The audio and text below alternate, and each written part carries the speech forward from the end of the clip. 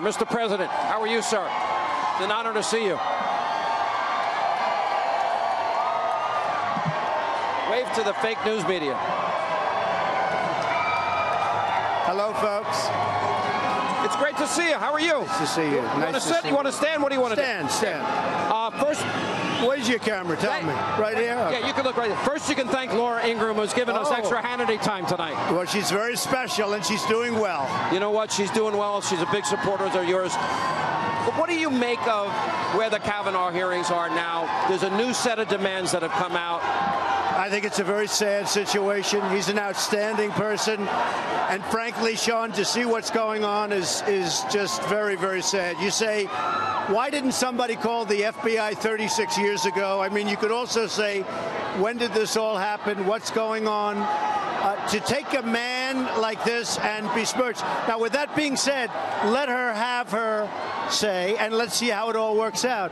But I don't think you can delay it any longer. They've delayed it a week already. And you've been very accommodating. I have been accommodating. I say, let her say what she has to say, and let's see how it all comes out. But they've delayed it a week, and they have to get on with it. Yeah.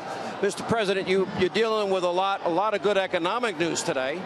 And there's a lot of media people, it seems like all they ever talk about, and John Solomon and Sarah Carter broke a big story tonight. Great people.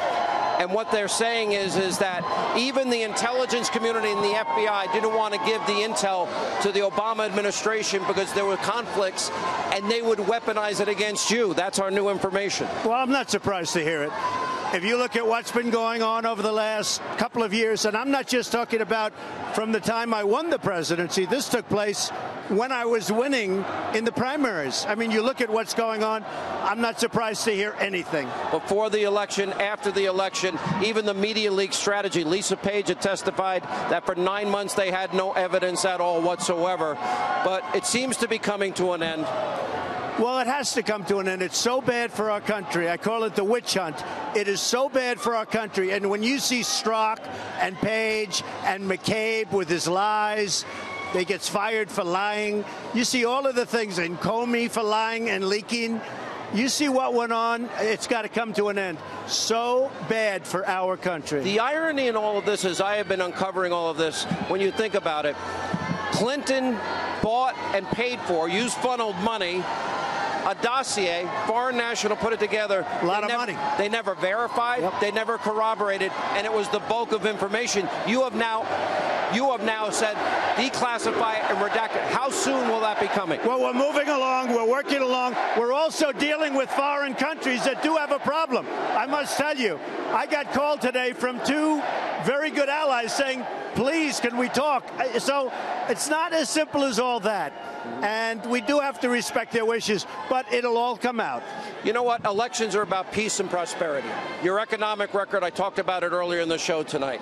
Record low unemployment, 14 states, African Americans, Hispanic Americans, women, youth unemployment. We have great news on the economy. Better news with Kim Jong-un. He's not firing rockets over Japan. Well, with, honestly, Korea, North Korea, South Korea, things are working out very nicely. Tough sanctions against Russia, and the Iranian economy and the Chinese economy are both going down as you have taken a tough stand. Well, it's time to take a stand on China. We have no choice. You know, it's been a long time. They've been hurting us, and our farmers are great, and our farmers are starting to do very well again. It's very interesting. But we're putting very, very heavy sanctions and other things on various countries, and we're getting along with some countries. But we've been ripped off, Sean, by the world. All of these countries for years and years, and we can't do it anymore. So you're getting better deals with Mexico. We had a good deal with Mexico. Good for both. Good for Mexico. Good for us. Everybody's happy. NAFTA was a disaster. We lost thousands of plants. We lost millions of jobs. NAFTA was a disaster. We've renegotiated it. We're in the process of working now on Canada. We'll see what happens with Canada. Canada's been tough. They charge 300% tariffs on dairy products. Our farmers, no good. You can't do that. So we'll probably be able to. We'll see what happens. I know. By the way, it'll work out well anyway. Go ahead. I'll ask one last question because there's a lot of people in this arena waiting for you, as you can see.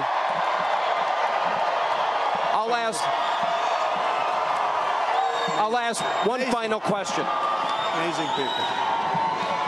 47 days from now is the midterm elections. 47 days. We know what the agenda of the Democrats are. They want to go after you. They want endless investigations. They want to keep Obamacare. They want to eliminate ICE. They want open borders. They want the crumbs back, your tax cuts. And my question is, the question that every American ought to ask is, are we better off than we were 2 years ago? What do you say to those people that love you, but maybe aren't so hot on their Republican House or Senate member? You got to go out and vote. We need more Republicans. We'll get everything we want. We need more Republicans. You want to protect your Second Amendment. You want to protect everything. You want to protect all of the great success that you've had over the last little more now than a year and a half. Think of it. We're coming up, can you believe it, on 2 years when you and I started talking. Actually, this is what happened. When you came down the escalator. Well, yeah, if you talk about the campaign itself. But I will say this. You've got to protect. Look at what's going on with the Supreme Court. If we're not there, because we're all together as a group, if we're not there to protect, it is going to be some really bad day for this country. So we're protecting. But we made tremendous gains. You know, the stock market today, it's a good day to do an interview because the stock market today hit the highest level in its history. Today. Now, did you work this interview out specifically for that? But it was up very big today, but it hit the highest, all of the markets. Today hit the highest level. Now, 401ks are up 57% in a short period of time. If the Democrats get in, those numbers will be cut in half. You will see bad things. Obama never made, the only president in history that never made 3% GDP growth in a year. All right, the budget negotiations, are you going to demand, you challenge Republicans, fund the wall completely? Will you insist on it? We're getting $1.6 billion. We're continuing. We spent $3.2 billion. We're continuing to build the wall. I'd like to do it. I could do it so quickly. I'd like to do it in one piece. The Democrats are holding us back.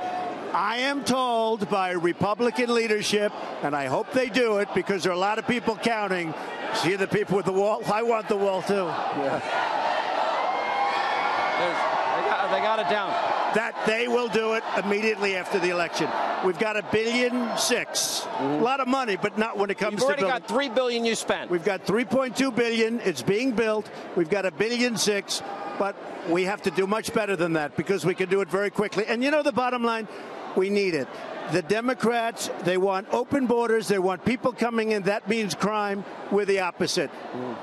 You got to have a border. You don't have a border, you don't have a country. You know that. It's about security. It's securing our children. It's about, and you want a door in your wall. Oh, it's going to have lots of doors. People are going to come in, but they're going to come in through merit.